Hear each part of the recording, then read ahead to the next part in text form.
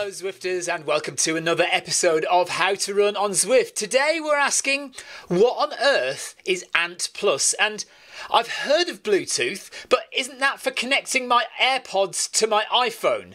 What on earth has it got to do with Zwift? Well, today we'll find out. In simple terms, both Ant Plus and Bluetooth are ways of sending data or information over short distances between different devices. Ant Plus was invented in 2003, specifically for use in sports tech to send heart rate data, cadence, revolutions per minute, power and all sorts of other information from external devices attached to, say, a bike or a body onto a central unit such as a running watch or a bike computer. This information is then combined with information recorded on the main unit such as time, distance, GPS track, and then it's written to a file such as a GPX file, a TCX file or a FIT file, which is then a record of your activity. And then along came smartphones, and smartphones started to use a technology called Bluetooth. Bluetooth was actually invented in 1994, so technically slightly older than Ant Plus. Sports tech companies cottoned onto this and started producing devices that would broadcast in Bluetooth Low Energy, or BLE, or Bluetooth Smart as it's also known. And eventually, partly due to public demand, companies started producing dual broadcast devices. So if you have a Stride footpod, for example, that can broadcast on both Ant Plus and Bluetooth at the same time. So which one should you use? Which one is better? Well, as with all these things, there are advantages and disadvantages to both. However, in my opinion, there is a winner. The only major advantage that Ant Plus has over Bluetooth is that Bluetooth can only connect to one device at a time. So, if your heart rate monitor is connected to your phone, it can't therefore connect to Zwift. For new users, this can be a source of confusion when connecting to Zwift.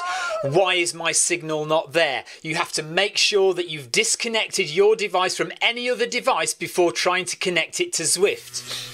When training indoors, there is possibly one other minor issue which could cause problems. Bluetooth operates on the 2.4 GHz frequency. Now that is the same as your Wi-Fi router. This could potentially cause a clash of signals. I have to say this has never been an issue for me, or at least I've never noticed it being a problem. The thing that Bluetooth has over Ant Plus, both of them operate within that range at 2.4 GHz. However, Bluetooth is able to move between frequencies in the 2.4 GHz range, whereas Ant Plus is stuck at 2457 MHz and can't move at all. Therefore, Ant Plus is more likely to suffer from interference from your Wi-Fi router. One of the advantages that Ant Plus used to have in sports tech was that it was ubiquitous. Every company produced Ant Plus devices and very few produced Bluetooth Low Energy devices. That's simply no longer the case anymore. And the fact that you can connect your Ant Plus footpod to more than one device at a time is great, but in reality, when are you going to need that? Why do you need to do that? If you're running on Zwift, you connect your footpod to Zwift, and that's it. You shouldn't have to connect it to anything else. One major disadvantage of Ant Plus in indoor training is that actually, other than your watch, it won't connect to anything without a dongle. As far as I know, does Android need a dongle? Nobody uses Android anyway. So if you want to connect to a PC or a Mac, then you need a USB dongle plugged into your computer. If you want to connect via an iPhone, which Zwift doesn't support anyway, then you'd need a dongle plugged into your iPhone. Bluetooth, on the other hand, these days is supported across the board on multiple devices on multiple platforms. So iOS, Android, Mac and a PC, as long as you've got the latest version of Windows installed on your PC, then you can connect Bluetooth to all of those devices and all of those platforms. Now, here's a thing.